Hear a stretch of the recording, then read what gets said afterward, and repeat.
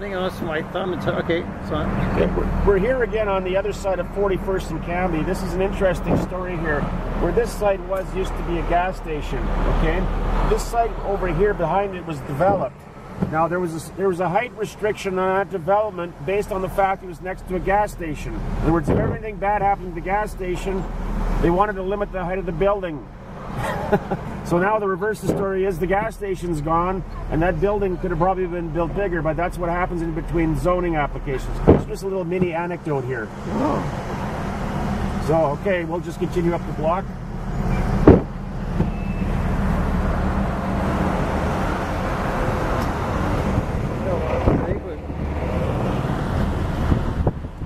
Now we're going to be on the east side of Cambie heading north. We're just going to do just a drive-by of, again, these houses that are going to be coming down. Just to give you a perspective.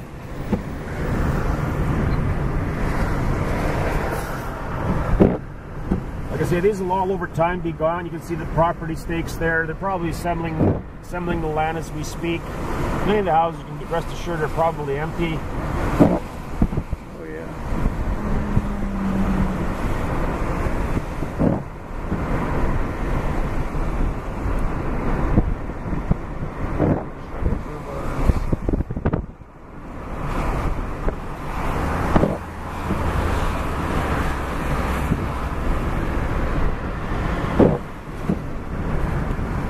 most of those houses we pass are empty or going to be sold? Well, like there's a development application there. You can start seeing the land being assembled, little pockets. Oh, yeah. Once this starts, hence the snowball. Yeah, another one, yeah. The snowball.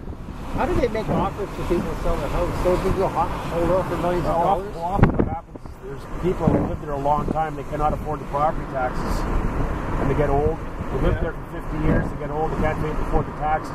Okay, it's time to move out. So you're kind of forced out, not at gunpoint, but at the kind of a another scenario. We're in Queen Elizabeth Park now, Cambie and 37th.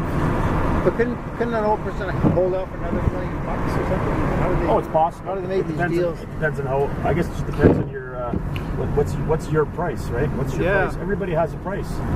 Okay, we're coming up on more to construction here, eh? Yeah, this is one we drove by already, but again, this is what you're going to see is this these big pits.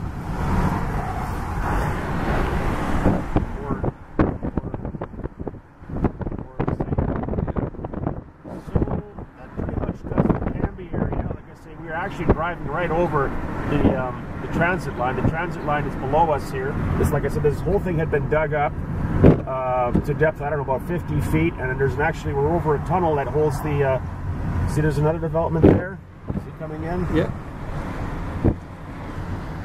And again, there's that one on the corner they're coming up, it's Grayson. I think we already covered that, but now they're on this side.